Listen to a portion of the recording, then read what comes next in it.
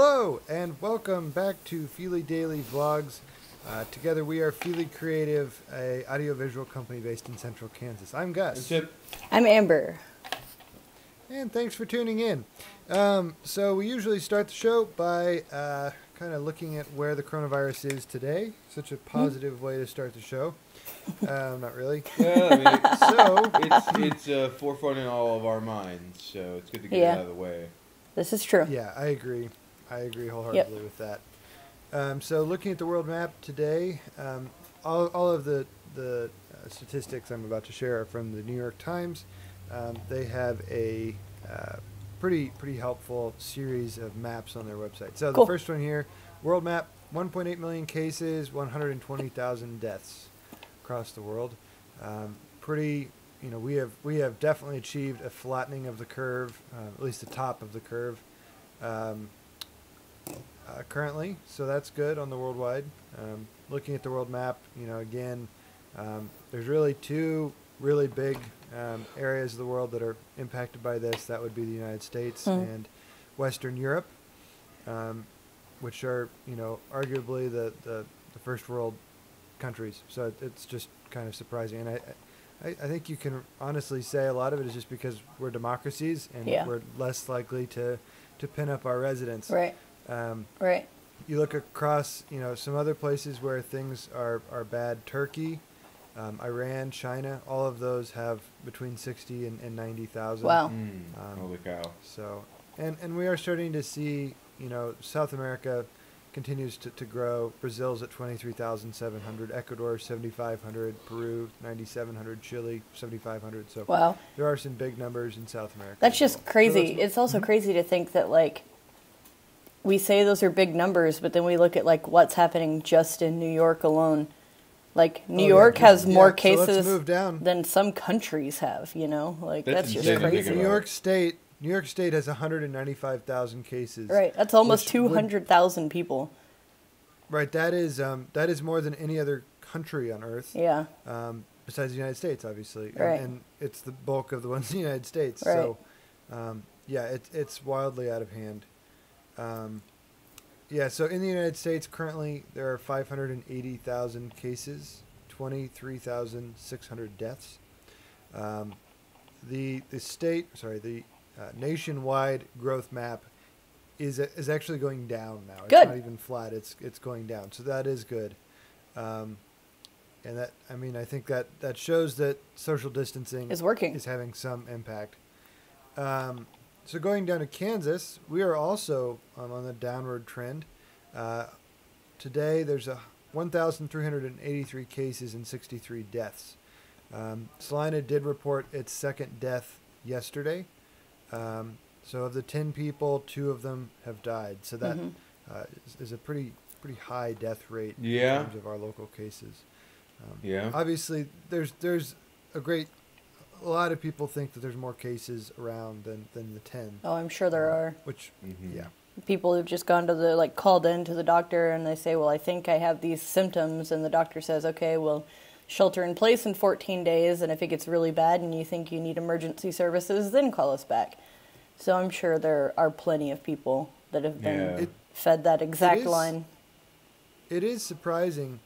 Wichita, Sedgwick County, they've had 200 cases and 2 deaths. Yeah. So we've had 10 cases And 2 deaths. So right.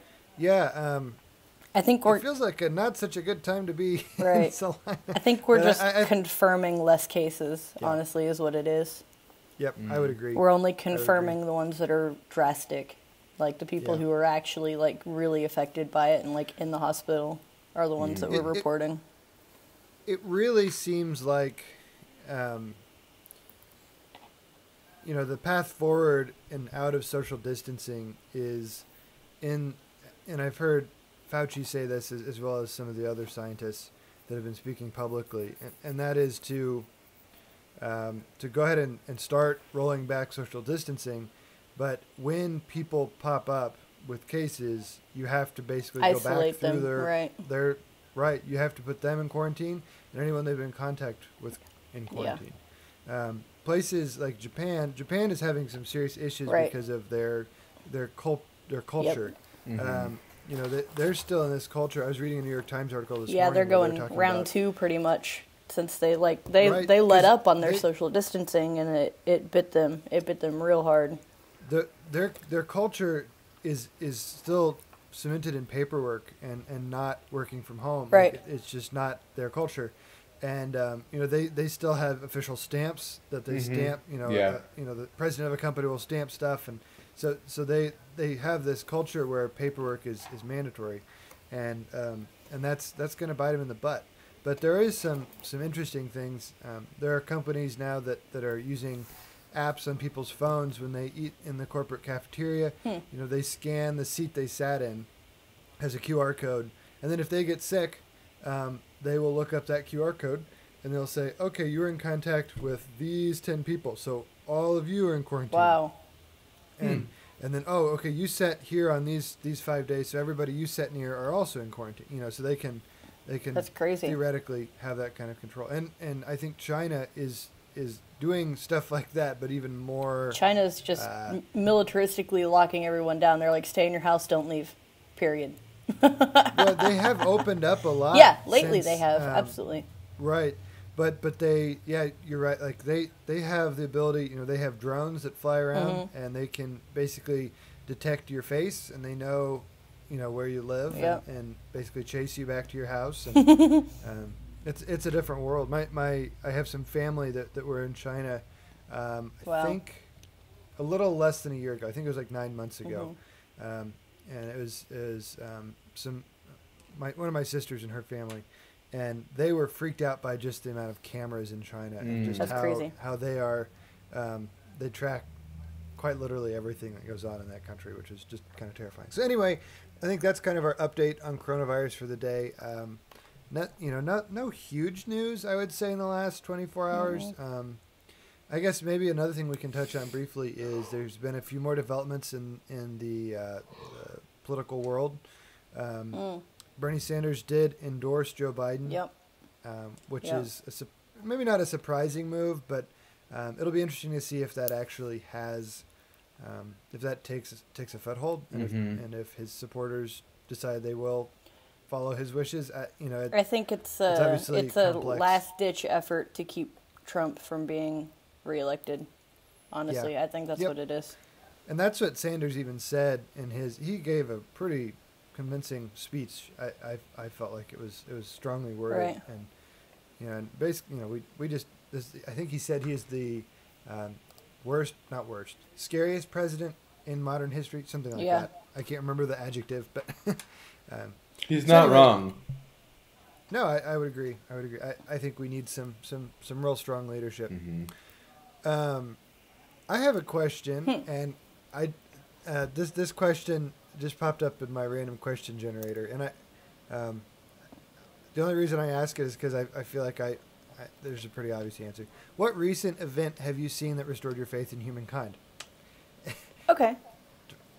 I mean, for me, this coronavirus thing, as bad as it's been, I have seen a lot of things that I've been very positive about. People have stepped up and taken care of each other. It's pretty significant. But it's also shown like the worst side of people too, because they're like hoarding toilet paper and all this other crazy stuff that they really didn't ever need to do, and like selling a roll of toilet paper for like crazy jacked up prices. Like, I would agree wholeheartedly. So you get the best and the worst, but the cream rises above. Right. It rises to the top. Right. It does seem like this sort of circumstances brings out the best and the worst in people. For sure. I guess I would have to say something along those lines because, right now it's kind of the biggest event that's happening in all of our lives, and it's. Yeah. I mean, can you remember a time in the world, in our lives, where the entire world has been focused on one issue like this? I mean, this is a unique circumstance. Yeah, I was gonna say not within our lifetime. Like, before we were born, it was going to space, and even then, it was more of a race to beat the other nations. Like, right, we that was like first, it was like us against Russia, basically at that point. And this, it's less about we want to be healthy first, and it's more about we want to be, healthy. Period. For sure. Yeah. Mm-hmm. I got a question. Yeah, let's hear it, Tim. Would you rather be unable to use search engines or be unable to use social media? I would say for Social myself, media. probably social media.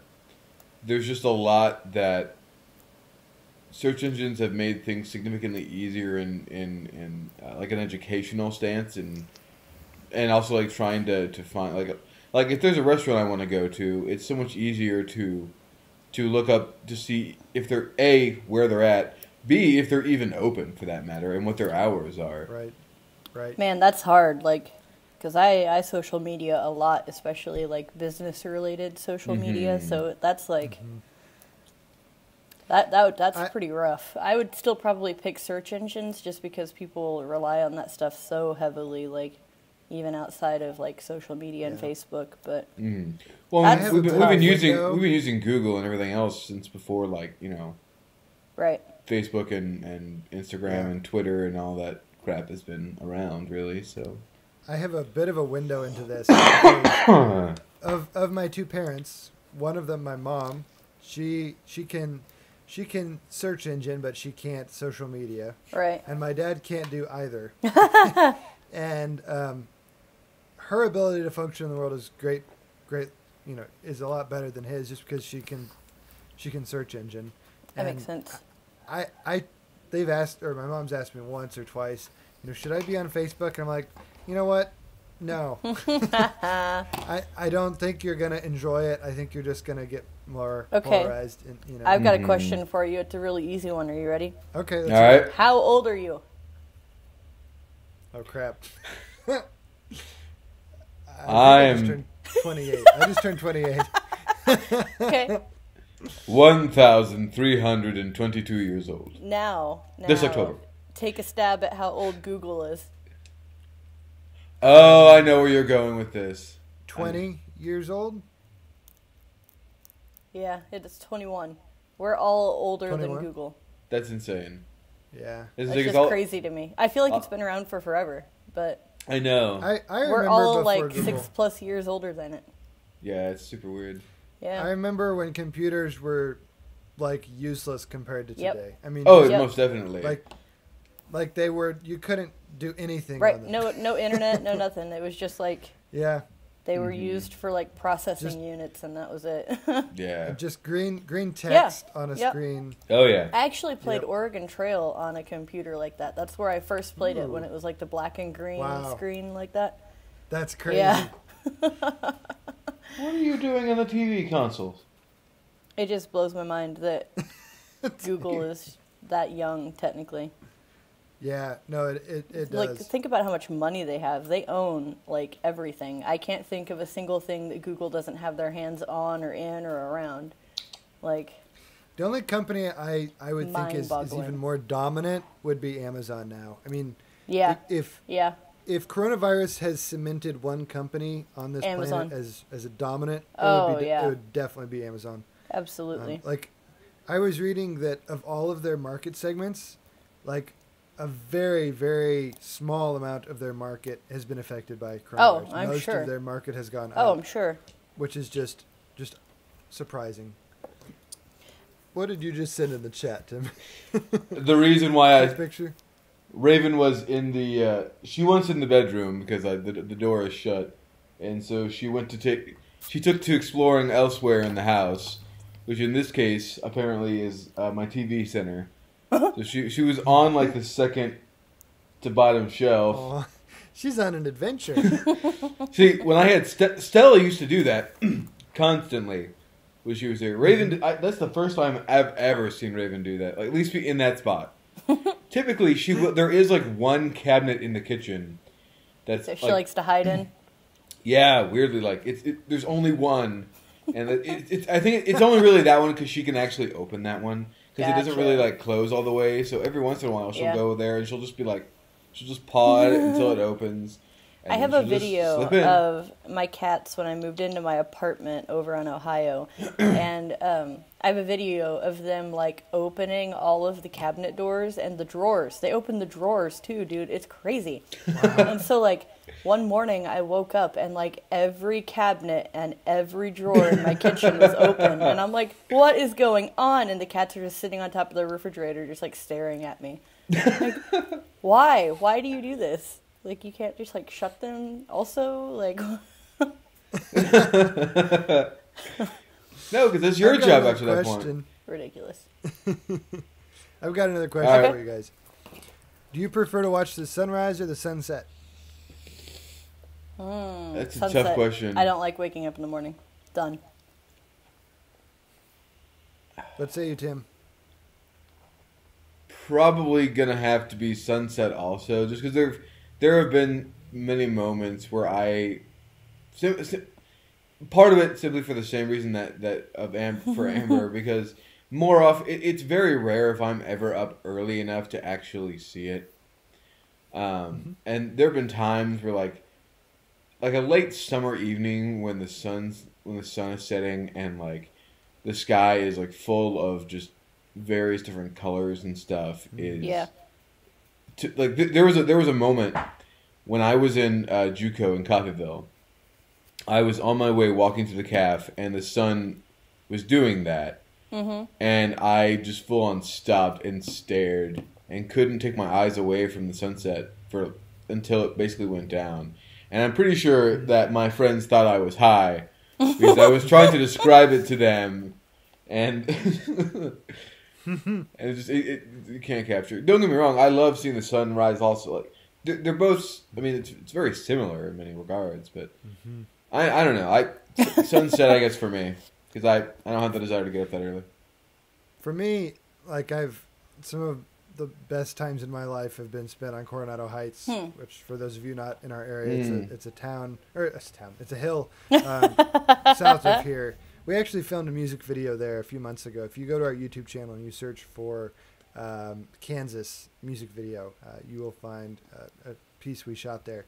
And it's a wonderful place to watch the sunset. Oh, definitely. And I, as much as I love those experiences, to me, I'm a morning person, and I rarely see the sunrise.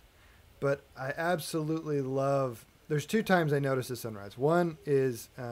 when I play at church, I play in our praise band, and we often have to be there at like 6:30, 6:45 in the morning. And during the winter, when I get there, the sun is still down, hasn't come up yet. And then right after our rehearsal, we get a little break to go home, and I come out, and it's like the sun is just rising, and that's glorious. The other time is like anytime we go on a road trip and we leave really early in the morning, and I love the experience of driving east as the sun rises, and you see like the first light, and then it just gradually gets better.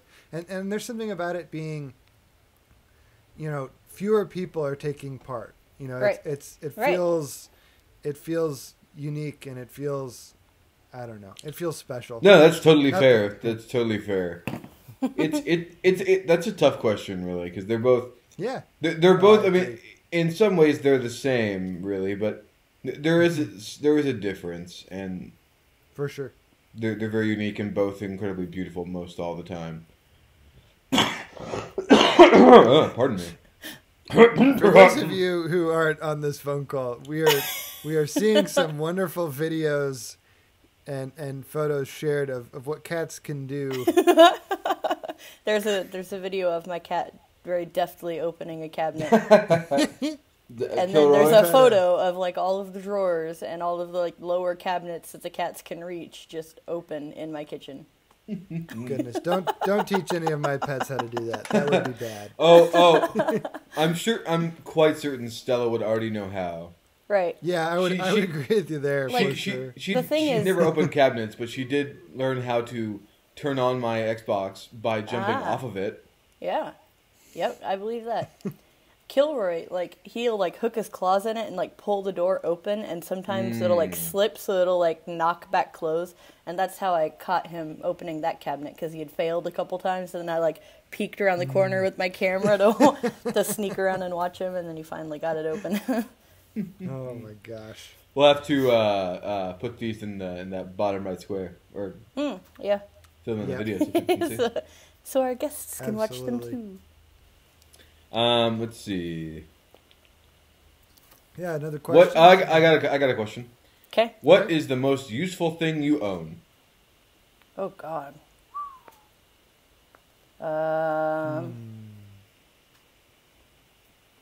My stand mixer. That's a good answer. Yep, it makes things super easy to cook. Like, I can bake anything, mix anything up with that way. I can whip things and froth things, and like chicken. If you cook a bunch of chicken, you can put it in there with the little paddle, and it'll shred it for you, so you don't have to shred the chicken by hand. Yeah, Oh, cool. pretty handy. Is that like an immersion blender, or is that different? No, it's a stand mixer. It like a KitchenAid like a kitchen stand mixer. Oh, okay. Yep. There It has- are many kitchen things I don't know about. You would recognize this one, Tim. It has Yeah. like the big stainless steel bowl. Oh, okay. That's Yeah. what I was picturing. but I Yeah, wasn't people sure. use it for like baking normally is what they normally use it for, but like Okay. So I've got that- there's like a little metal paddle that has slots in it, and it turns with so much horsepower you can put a cooked chicken breast in there and it'll shred it. That's terrifying. Yeah. If you ever want to Think see about if a you got really your hand big in one it. of those, go to Papa Murphy's because they have the ones that sit on the floor. They're Yeah. like 4.5 Yep. feet tall. Yep. Oh, and they have like God. the 3 five horsepower. gallon bucket bowls. Yes. Yeah. Oh Yep. wow. That's Yep. crazy. Yeah, those are very impressive. Every time I go there, I'm just like, I have no need for this, but I want it. Most Oh, useful goodness. thing. I guess I would say. I mean, it's not something I own. I mean, I would say a house, but I don't technically own one because I'm renting. So, I guess my car, I don't technically. I'm still paying on that. So You own it because you own the debt. How about that? that's fair. Yeah, Okay. you own the debt. Yeah. You're so happy. Happy tears. I am ultimately way happier with the car I have now than the one I had before.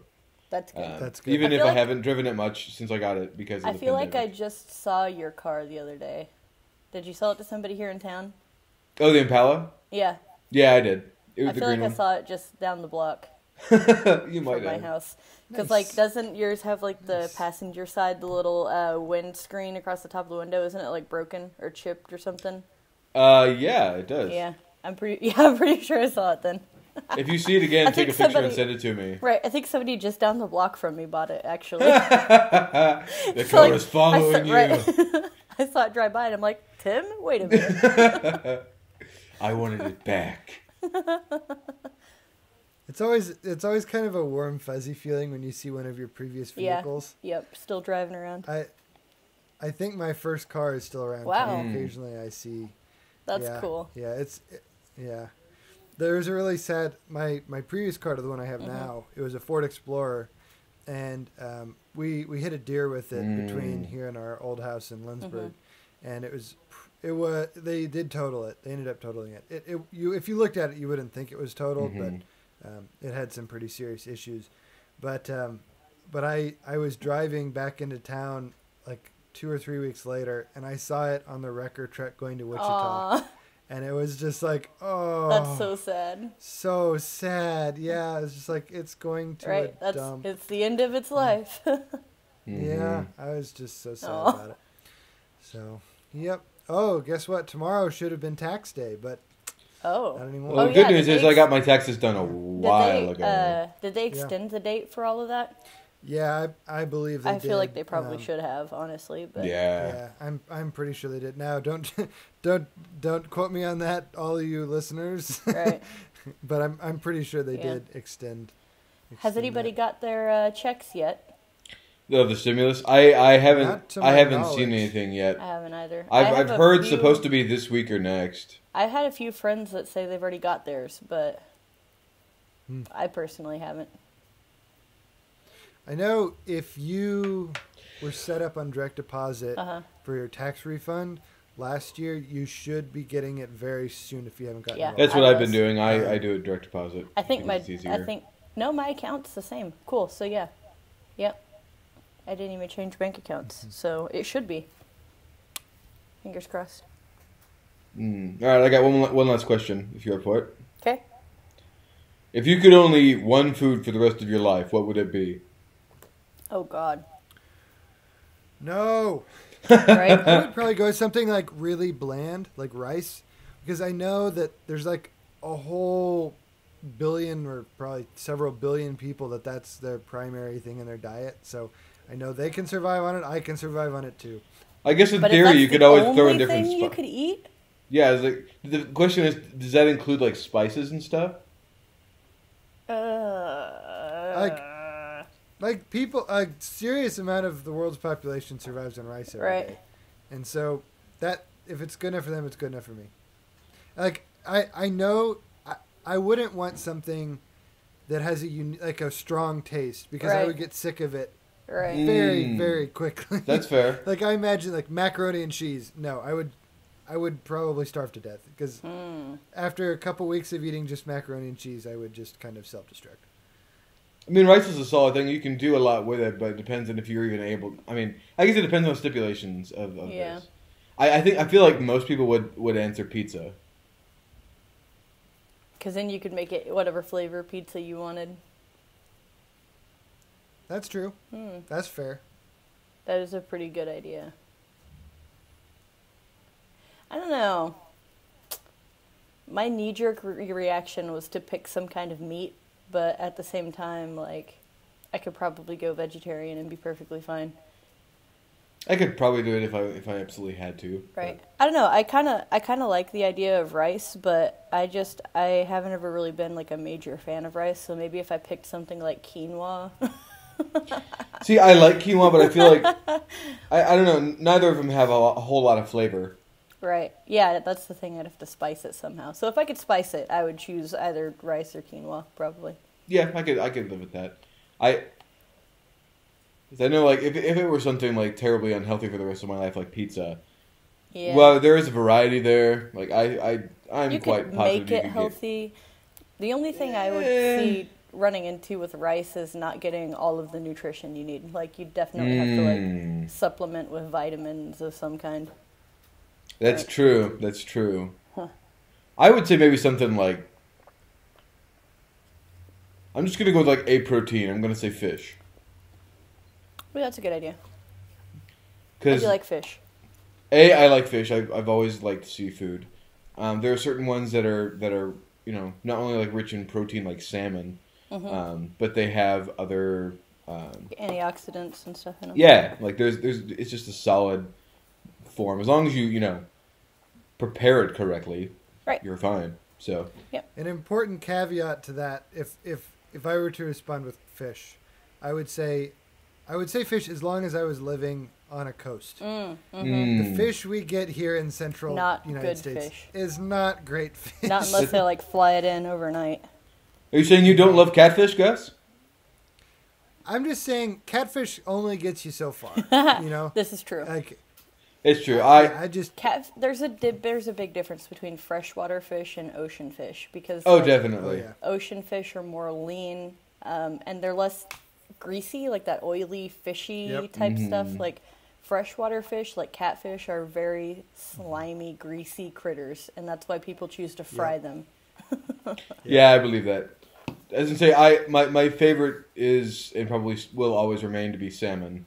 Me too. I love salmon so much. Although I do enjoy cod.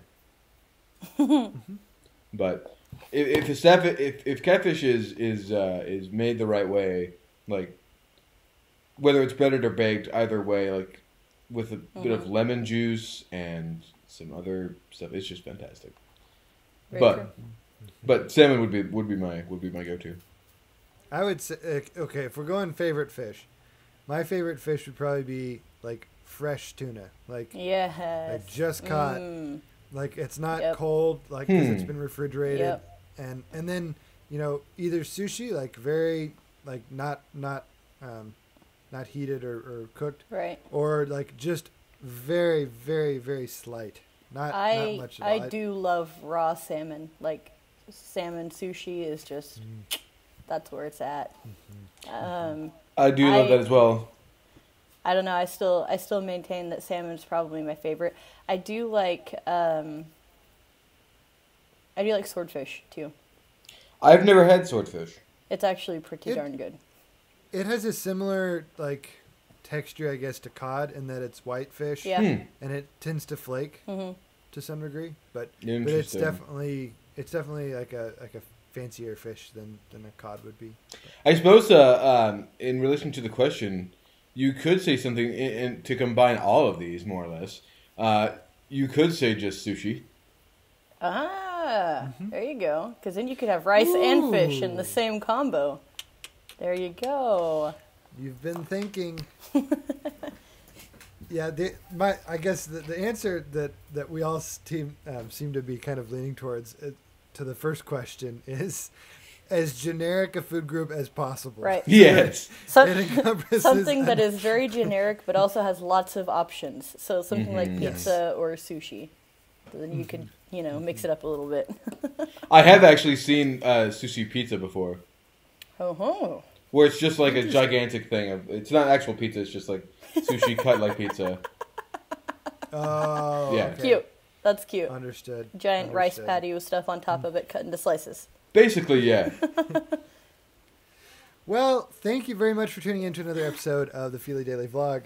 I hope you enjoyed this one. We have other stuff coming out soon. Hopefully you caught Hannah's music video the other day. Yep. That was kind of fun.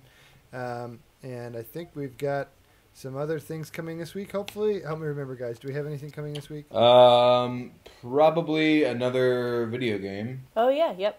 Once Yeah. I start on that. Now that I've cleared 1.01 terabytes off my computer and hard drive. That was almost a heart Bless attack. you. That is so much stuff. Like, I sat there for like a solid minute just being like, this feels so wrong. But so right. My mind's telling me no. If you like this video, please hit like and subscribe below. And if you want to be notified every time we post a new video, hit that notification bell as well. So from all of us here at Fili, thanks a lot for tuning in, and we'll see you tomorrow. Bye.